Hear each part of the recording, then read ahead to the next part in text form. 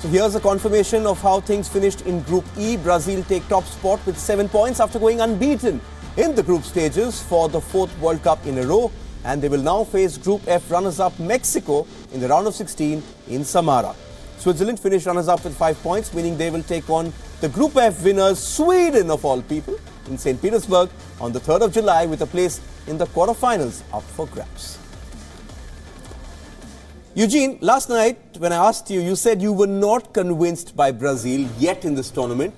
You change your opinion now after seeing this assured performance? I'd say they've been solid as a team. Very, very solid, I'd say. But they haven't been that fluid. You know, like the caliber that they got. I feel they can be more fluid. So I think that they're going to get better after every game. So they're going to just get better now. Just looking at some stats from the match, 13 attempts for Brazil, 6 of them on target. More importantly, restricted Serbia to just 1 shot on target. Brazil had 56% possession, and yet Serbia ran 9 kilometers more than them. This just shows how much work Serbia had to do off the ball, and they didn't come close. There was just one good team on that pitch yesterday.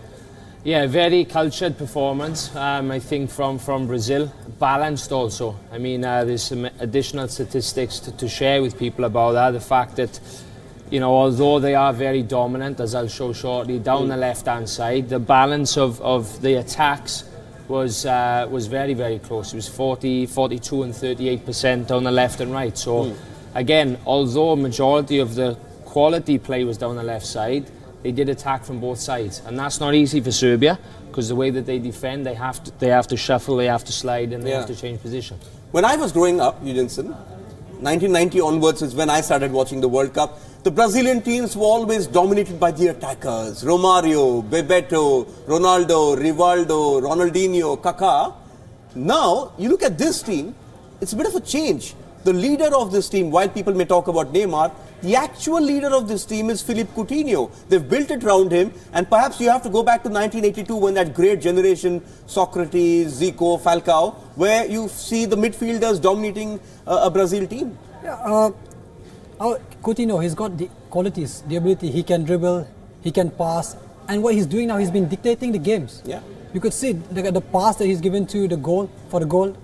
So you can see that the quality that he's got in attack. He has a mixed variety of attacks. He can run down the channels. He can play from behind. You know, those are the qualities that they have. And they've got Neymar, Gabriel Jesus, WION, have all got creativity.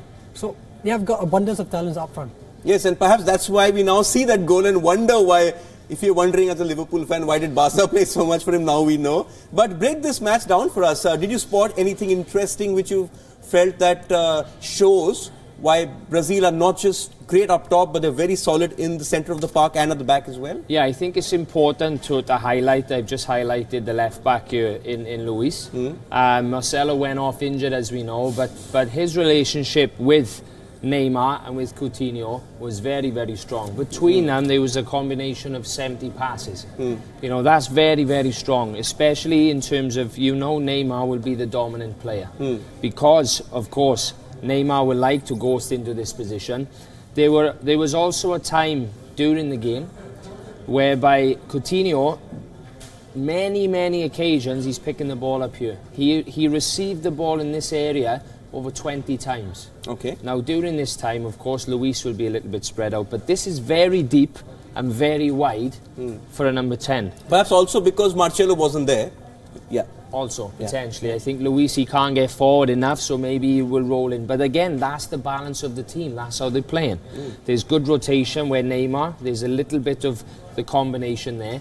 But I think what's key to highlight also with Philippe Coutinho is, for me, when I think about a number 10, I don't think of him in that role, sorry.